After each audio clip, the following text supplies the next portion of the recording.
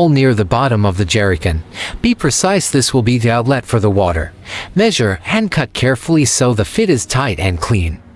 Take a PVC pipe connector that will serve as the water outlet. Insert it into the hole and twist it slowly until it's snug. Make sure everything lines up properly and is nice and tight.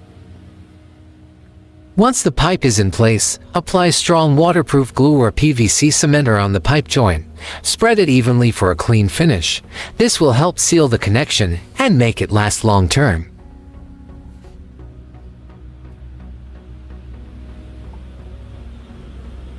Next, grab a small faucet or water tap, apply glue to its threads, and screw it onto the pipe connector you just installed. Tighten it slowly and carefully to ensure a solid and leak-free connection.